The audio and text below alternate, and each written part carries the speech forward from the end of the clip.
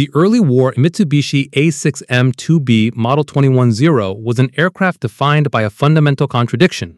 On one hand, it possessed extraordinary range and maneuverability that gave it near total dominance in the early Pacific War. But it also carried a fatal vulnerability of a complete lack of armor and self-sealing fuel tanks. This raises a compelling engineering question. What if that core design philosophy had been altered in favor of survivability?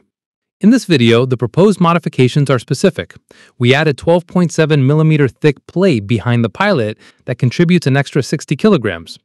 Armor plating for the engine adds another 30 kilograms. The most substantial change is 120 kilograms for self-sealing fuel tanks.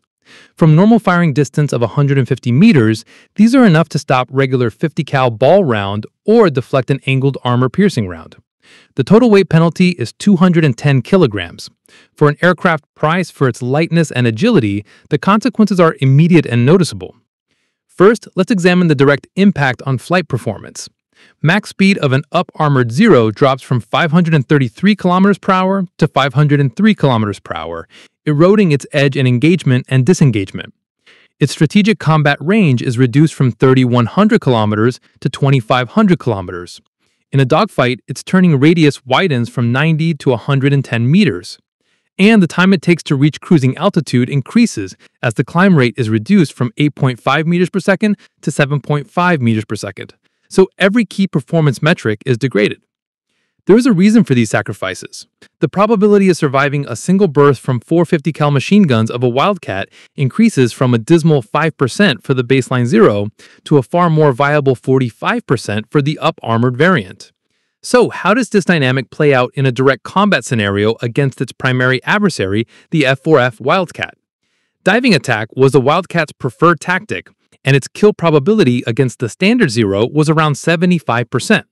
Against the armored variant, that might drop threefold to just 25%. Conversely, in a turning dogfight, the baseline Zero had distinct advantage, requiring 17.5 seconds to get on the Wildcat's tail. The up-armored version might require 35 seconds for proper positioning, doubling the time and effectively ceding Zero's most decisive advantage.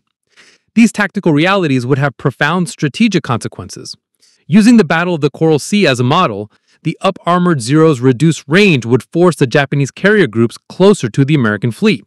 This proximity leads to earlier detection by scout planes, allowing for a faster, more coordinated American strike.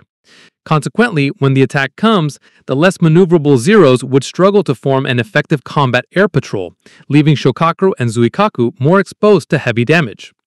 So, was it a sensible trade-off? While many elite Japanese pilots would have been saved in individual encounters, they would lose the very qualities that made the Zero a strategic weapon, including its exceptional range and unparalleled agility. It would have become a more survivable and also a mediocre fighter. Japanese engineers were masters of shedding every possible gram of weight. They used advanced, lightweight aluminum alloys and designed airframes that were strong enough for sharp maneuvers, resulting in airplanes that had little to no structural redundancy. This obsessive focus on lightness was the key to achieving their early war goals. Thank you for watching, and please support my work by subscribing and purchasing my ebooks. You can find the links in my bio description or by searching for Adrian Langsford on Amazon.